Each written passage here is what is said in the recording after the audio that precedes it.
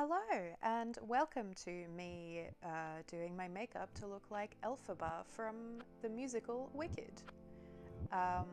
So the body paint I'm using here is from Global Colours and it is in the colour Fresh Green. It is water-based, vegan-friendly, non-toxic, all that good stuff. So basically you just have to put a little bit of water on your brush or your sponge and then you just kind of stipple it on. I did end up doing quite a few different layers just because the initial one, as you can see, ended up a little bit patchy. And I did have to take it all the way down my neck to my chest. As you can see, I did a little bit on my ears as well. They definitely weren't as much of a focus for me because I knew that I would have my hair down for the video that I was doing this for, which I believe should already be up on my YouTube channel. So if you want to see the video that this makeup was for, you know what, I'll probably put a link in the description. So go check that one out.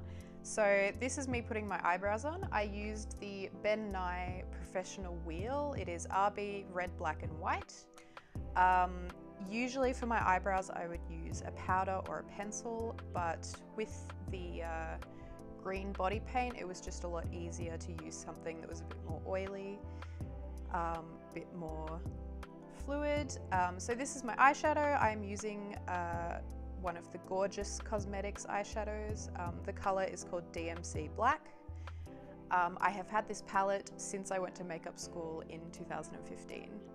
And I absolutely adore it. I have had to repurchase some of the colours because I use them so often. But hey, I think that's a good sign. So for the highlight I just put on, it was from TZ Cosmetics Twilight Eyeshadow and it's the pale green colour. And for this contour I am using the exact same black from the Ben Nye palette. Same for the lipstick.